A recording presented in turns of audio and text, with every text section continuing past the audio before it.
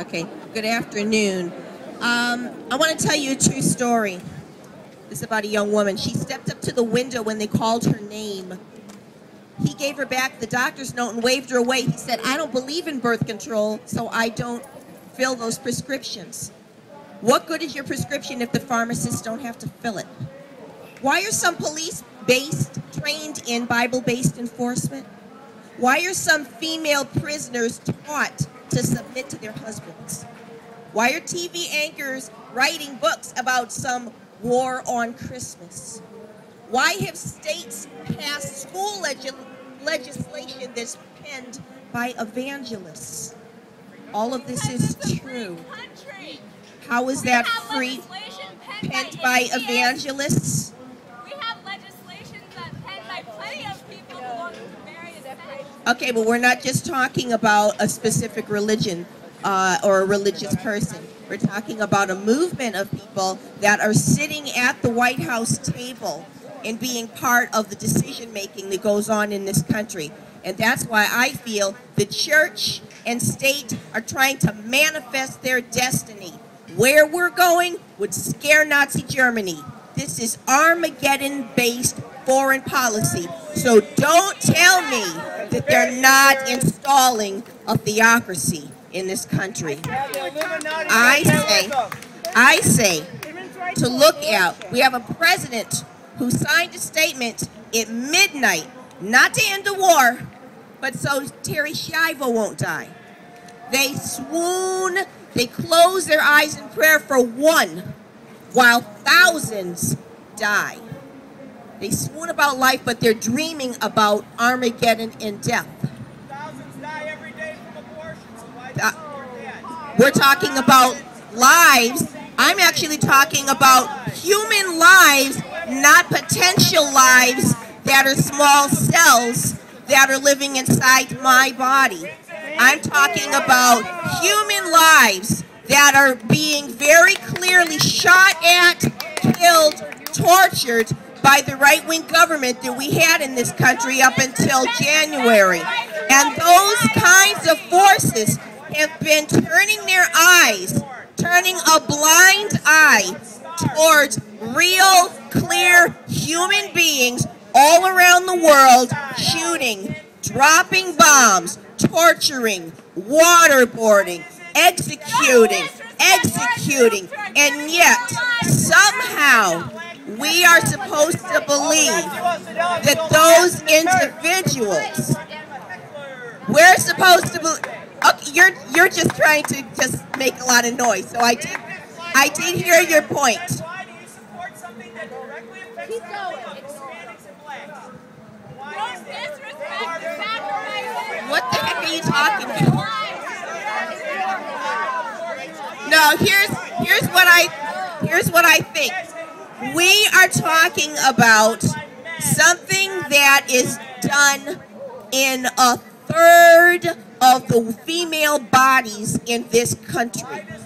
And yet, we are supposed to feel ashamed, and if we have done something on the scale of the worst crimes committed in human history.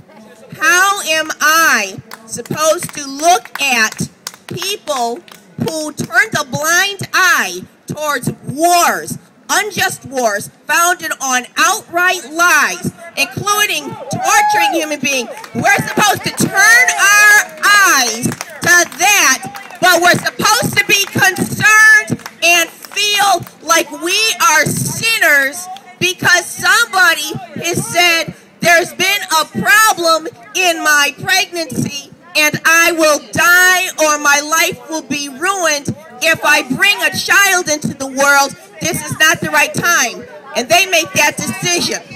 That happens to 1/3 of the women in this country.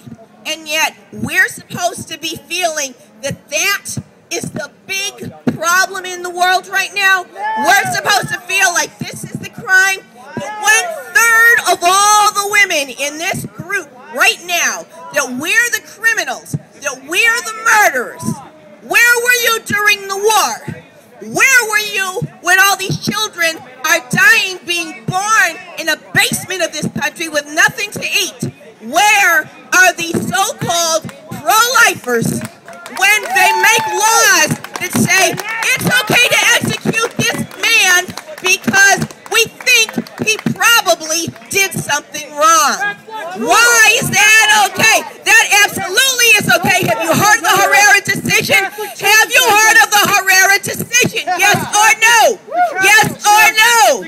I'm not talking to you. The Herrera decision says, under the Clinton administration, the Herrera decision says that in cases where a state has already decided that somebody is guilty, that no matter how much evidence comes forth in the future to prove that person guilty, it doesn't matter. It doesn't overturn a state conviction. And thus, people who are allowing executions to continue, even when there are appeals that say we've got new evidence, those people are supporting murder.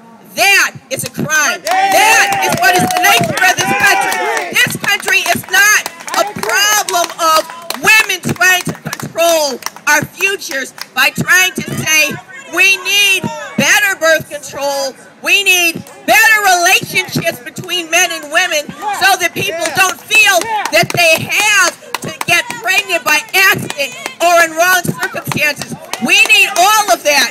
Until we have women's liberation, where women have complete control over the kinds of relationships that we have with each other and with men. Until we have that, there will always be a third of women in this country who will require reproductive health services, birth control, and abortion.